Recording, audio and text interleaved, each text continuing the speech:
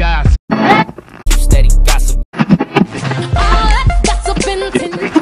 What's up, world? You're tuned into 423 FM.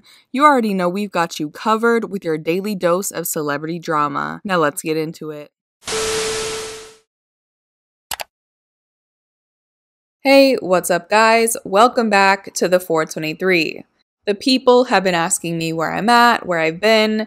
When I say people, I mean I got one single comment, but news has been painfully slow, and I'm glad to have something to talk about finally. Also, on the days I don't post videos, I do news write-ups on the423.com, so check me out over there in the meantime.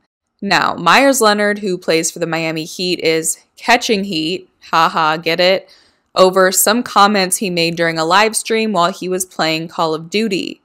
It's actually insane how many times this exact scenario has happened. If you guys know PewDiePie, his big N-word scandal came while he was playing a video game. Like, why are you guys getting so angry over a simulation? That's obviously not the problem here, but it is insane that this fake environment breeds that much aggression. If you don't know who Meyers Leonard is, you might know him from hits like "I was the only player on the Miami Heat to stand for the national anthem."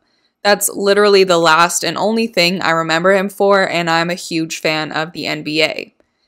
Anyway, this time around, his name is in the news because while he was streaming a game of Call of Duty, he used an anti-Semitic slur. I'll put it here on the screen so you can see what I'm referring to, but I'll be honest, I'm half Jewish, my dad and his whole family were Jewish, and I've never heard this word in my life. Like, how racist do you have to be to dig into the archives and find this one? It's so obscure and it's so specific, it's almost like he looked up a word he could yell in public that most people wouldn't recognize.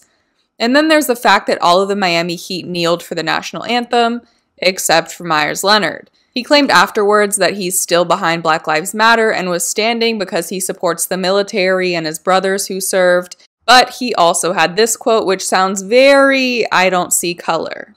Also, I think it's worth mentioning that in his live stream, he didn't do the thing most celebrities do when they accidentally use a slur on a live stream, which is freak out and apologize in the moment. He kept going and then received a phone call and said his wife needed him, so he needed to get off, i.e. my publicist just called. A few hours after the clip began to gain traction online, he did issue a statement apologizing and claiming he didn't know what the slur even meant. He wrote, "I'm deeply sorry for using an anti-Semitic slur during a live stream yesterday.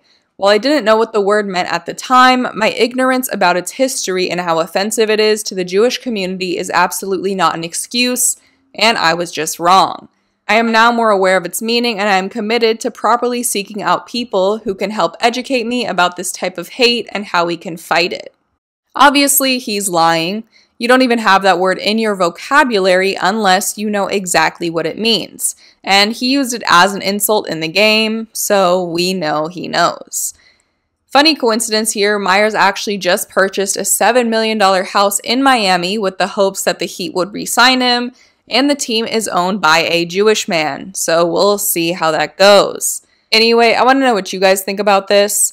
Do you think he'll stay with the Miami Heat after his contract is up? And do you believe that he didn't know what the word meant when he used it? Leave your thoughts down below in the comments, subscribe to the 423 for more videos, and if you like this one, just give it a quick thumbs up. That is it for today. I will see you guys next time. Bye.